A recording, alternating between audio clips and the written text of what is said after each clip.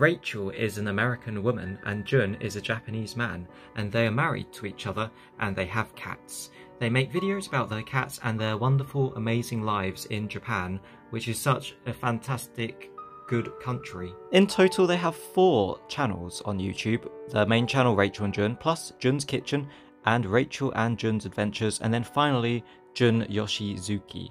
On the Rachel and Jun's Adventures channel, they have videos mostly focusing on their cats and the mundane parts of their lives, which they thought were too boring for their main channel.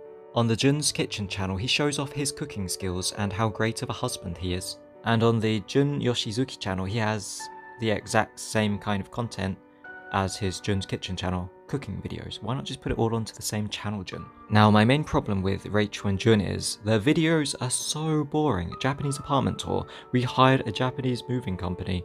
We're moving. And for some reason, even though the content is really dull, mundane, and sterile, they managed to get insane amounts of views. Look at this, 2 million, 6.1 million. Every single video they get gets at least 1 million or more than 1 million. In most cases, 2 million. I don't understand how they get so many views every single time. It's not normal for a channel to get more views than they have subscribers, but nearly every single time they upload a video, they get more views than they have subscribers. For example, you take a look at a typical channel like Abroad in Japan, which has 1.3 million subscribers. He doesn't get over 1 million views every time. He gets 200,000 to 400,000 views every time, which is normal. That's the regular amount of views that a channel that size should normally be getting. But for some reason, Rachel and Jun seem to be able to manage to get more views than they have subscribers nearly every upload. And I think something fishy is going on, because either the content is top tier, amazing, perfect, wonderful content which deserves all those views, or something's happening behind the scenes at YouTube and they're favouring Rachel and Jun because they are family friendly, PC, and very respectable and likeable. Well, I'm sorry, Rachel and Jun, but I just don't think that your content is that amazing that it deserves more than 2 million views every single time you upload. I think you deserve maybe a couple 100,000 views, just like our friend Chris Broad gets. Why do you get so many views? Look at this, Jun's Kitchen's channel, which has 3.5 million subscribers, gets insane amount of views. Look, 7.7 million, 6.4 million, 3.5 million. Every single upload is an amazing viral hit for him. How the hell does he manage to get a viral hit every single upload? Now, for most of us YouTubers, viral hits are very important because it's the easiest way to get explosive growth on your channel. If you don't get viral hits, then your channel, well, frankly, it starts to stagnate and it starts to die. And most of us don't really know how to get viral hits. We basically just wing it, make a lot of videos, and hope that one day one of them will go viral. But not Jun, our special wonder boy here, manages to get a viral hit every single time. What is so amazing about his ideas and his video titles that manage to pull in these insane amounts of views? Cooking birthday presents for my wife, blueberry cheesecake, homemade yogurt, taking my cats for a walk. 3.6 million people wanted to see him take his cats for a walk. His latest video, which was 5 months ago, is literally him just cleaning his pots and pans and showing you how to get rust off it. And for some reason, 1.6 million people thought that would be interesting and clicked on it. I bet he could make a video scraping mud off his boots and it would get 5 million views.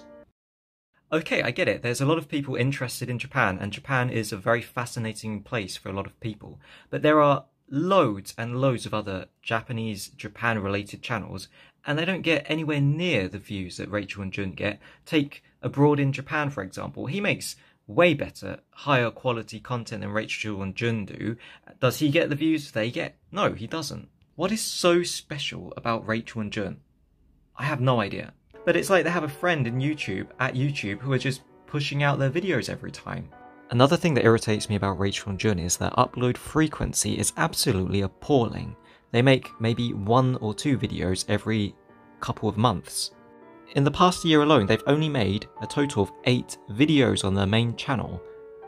How can they only make 8 videos in an entire year? Either they're really busy, or they're really lazy. I can make 8 videos in a week. If they're getting millions and millions of hits every single upload, why are they not taking advantage of this? Why aren't they making more videos? Why aren't they making a video every week? Why not every day? Why not just milk their popularity dry What are they waiting for? It just kind of feels like they don't care about their channels and they're just doing it on a whim, as a hobby, as a side thing, something they don't really care about whilst they do whatever they're doing in their real lives. I don't even know why they have proper jobs. They probably have proper jobs, because otherwise what would they be doing? Why have proper jobs when you're getting millions and millions and millions and millions of views every upload just by uploading onto YouTube? Wouldn't it be better to focus on that instead of whatever else you're doing? The chemistry between Rachel and Jun is also very weird. It's kind of like watching a human being interact with a robot. Rachel is like a stereotypical, loud, energetic, hyperactive American person who's bouncing off of the walls, and Jun is just basically like a piece of wood who barely has any emotional reaction to anything Rachel says.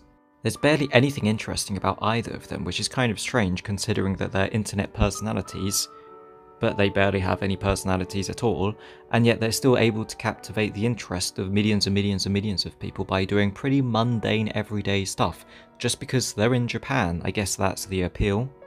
The other kind of content that you'll see quite often on their channels are about their cats. They have 2 fluffy ginger cats, maybe more, I'm not sure, and they're very, very good at making clickbaity cat thumbnail content, which a lot of people seem to be interested in.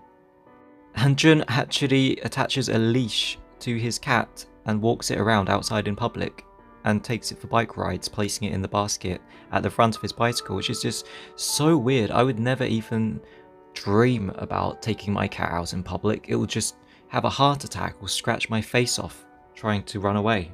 So in conclusion, my review of Rachel and Jun would be around 2.5 out of 10. They do not make interesting content, they're not interesting as people, and they do not deserve the insane amount of views that they easily get every single time. It's like they don't even put effort into making videos, they just wash some pots and pans, boom, 1.6 million views. Whilst the rest of us who don't have friends who work at YouTube have to struggle along getting crappy views. And if you want to see content about Japan, I would recommend Abroad in Japan, which is a channel which is actually worth watching. Good quality, good production, good narration. And the host of Abroad in Japan actually has a personality, unlike Jun.